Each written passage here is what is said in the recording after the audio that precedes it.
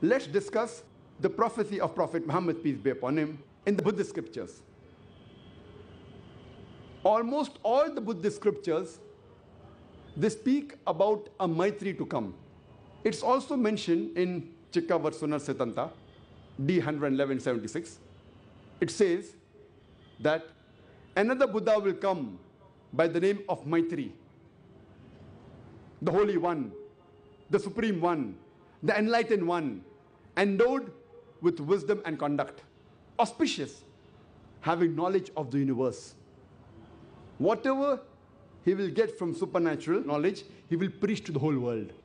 He will preach a religion which will be glorious at the beginning, glorious at the climax, and glorious at the end. He will preach a way of life which will be truthful and wholly perfect. He will have several thousands of monks, as I have several hundreds of monks. This prophecy is also repeated in the sacred books of the East, volume 35, page number 225, that a Maitri will come with such and such criteria and qualities. And further it says that he will be a leader of thousands of people, as I am a leader of hundreds of people. It's further mentioned in the Gospel of Buddha, page number 217 and 18, that Ananda, he asks Buddha that, "O Blessed One, after you have gone, who will guide us?" So the Blessed One, Buddha, he replied that, "I am not the first Buddha in this world, neither am I the last. There will be another Buddha who will come, the Holy One, the Supreme One, the Enlightened One, endowed with wisdom and conduct, the auspicious, having knowledge of the universe. He will preach a good religion. He will preach a religion which will be glorious at the beginning, glorious at the climax, and glorious at the end. He will teach a religion which will be based on truth and will be a perfect way of life. And he will have many thousands of disciples, as I have only hundreds of disciples." The Ananda asks Buddha, the Blessed One, "How will we know him?" So Buddha replies, "He will be called as Maitri." Maitri means the merciful, loving, kind, compassionate. One equivalent Arabic word is Rahmah.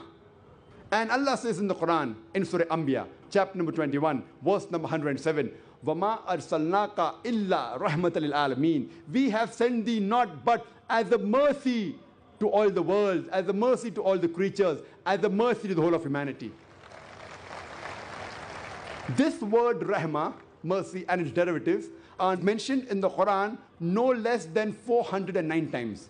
And every chapter of the Quran, except for Surah Tawbah, chapter number 9, begins with the beautiful formula, Bismillah ar-Rahman ar-Rahim, in the name of Allah, most gracious, most merciful.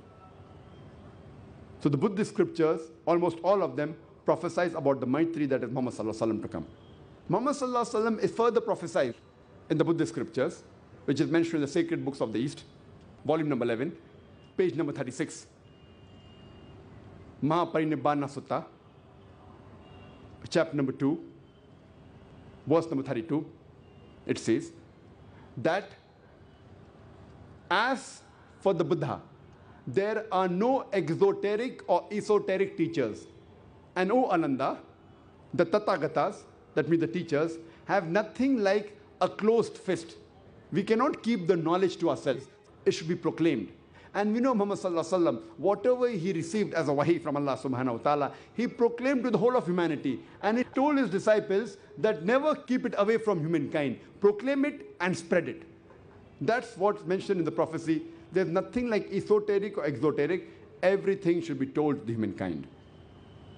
It's further mentioned in the Buddhist scriptures, in the sacred books of the East, volume number 11, page number 97, Mahaparinibbana Sutta, chapter number 5, verse number 36.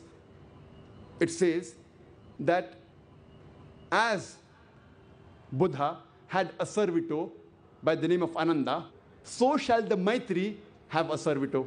And we know from history, from the seerah of Muhammad Sallallahu Alaihi Wasallam, that the servitor of Muhammad Sallallahu Alaihi Wasallam was Anas. May Allah be pleased with him. who was the son of Malik, may Allah be pleased with him. And Hazrat Anas, may Allah be pleased with him, he says that my parents gave me to the Prophet at the age of 8. And his mother told the Prophet, O Messenger of Allah, take this to be your servant. And Anas, may Allah be pleased with him, he said that the Prophet referred to him as his son, or the little beloved one. And we know Hazrat Anas, may Allah be pleased with him, he always stood by the Prophet in times of peace and in times of war, in times of safety, in times of danger. He can very well be compared to Ananda. We know when the mad elephant rushes at Buddha, Ananda stood by Buddha. Similarly, we know Hazrat Anas, may Allah be pleased with him, in the battle of Uhud, at the age of 11, even when the enemies were close to Prophet Muhammad ﷺ, Hazrat Anas, may Allah be pleased with him, stood by the Prophet. Even in the battle of Hunain, at the age of 16, when the enemies who were archers surrounded the Prophet, yet Hazrat Anas, may Allah be pleased with him, he stood by the Prophet. He can very well be compared like Ananda when the mad elephant rushes at Buddha and Ananda stays by Buddha. So this is the fulfillment of the prophecy that the Maitri will have a servitor. It is further mentioned in the Gospel of Buddha, page number 214, that this Maitri to come, this other Buddha to come, will have 6 qualities. The first is, he will get enlightenment at night. Number 2, he will become bright when he gets enlightened.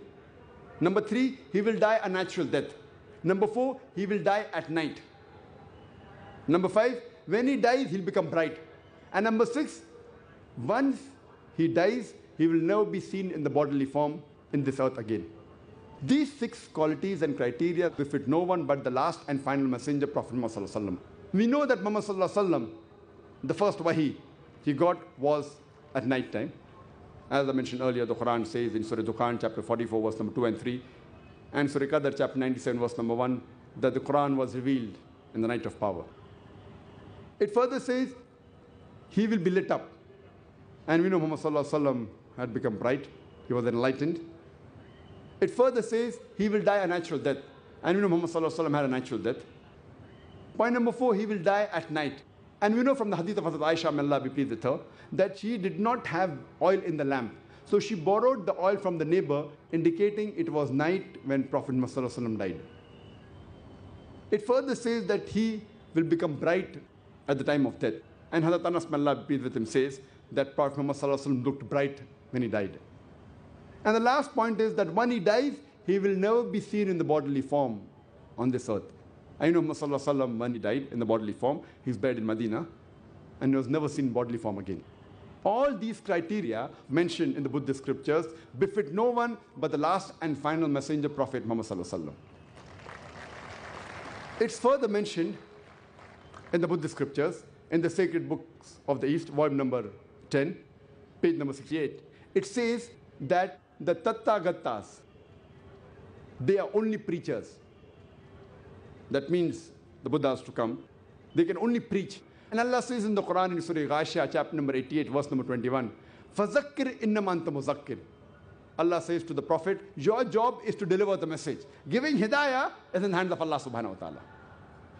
It's further mentioned in Sacred Books of the East, volume number 10, page number 67, that to go to paradise, even your good deeds are responsible. Your good deeds are responsible for you to go to paradise. And Allah says in Surah Al-Asr, chapter number 103, verse number 1 to 3, Wal Asr, Innal insana fi khusr, illa allazina amanu wa amilu salihati wa tawasaw bil haqqi wa tawasaw bis sabr. Which means, by the token of time, man is very in a state of loss, except those who have faith, those who have righteous deed, those who exhort people to truth, and those who exhort people to patience and perseverance. One of the criteria to go to Jannah is amal salihat, righteous deed, which is mentioned in the Buddhist scriptures. And further, it's mentioned in Dhammapad, Mattaya Sutta, 151. It gives the criteria of the Buddha, the final Maitri to come. It says that he will be a mercy to humankind. He will be gentle.